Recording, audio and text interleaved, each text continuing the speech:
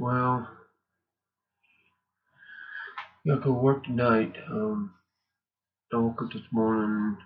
I had problems with my computer, so I reset it. Um, Probably needs virus protection, and I don't have the money to buy it. Anyway, it was acting weird, and so I reset it, and I think for the most part it's going to work okay. From it till the next idiot decides to attack the machine. I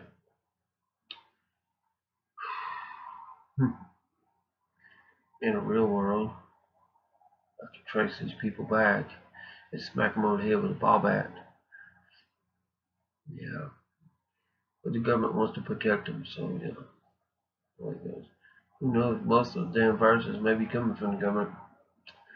Um, a lot of them are probably coming from Microsoft.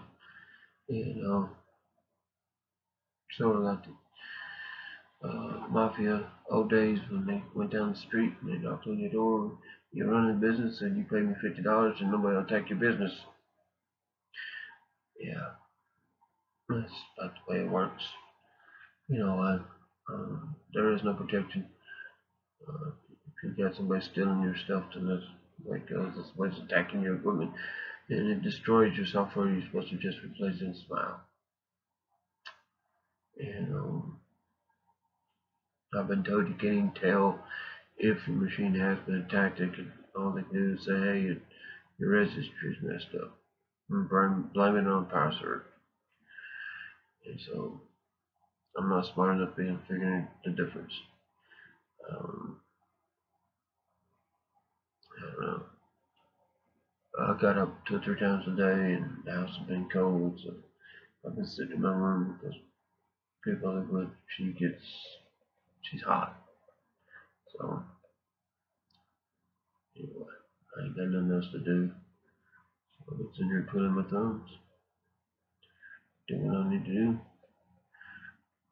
I'm waiting for work, which that's 6 hours away. I have to leave 7, something like that. I like going to work on Monday because it gives me a chance, possibly, of having a 5-day or 6-day week.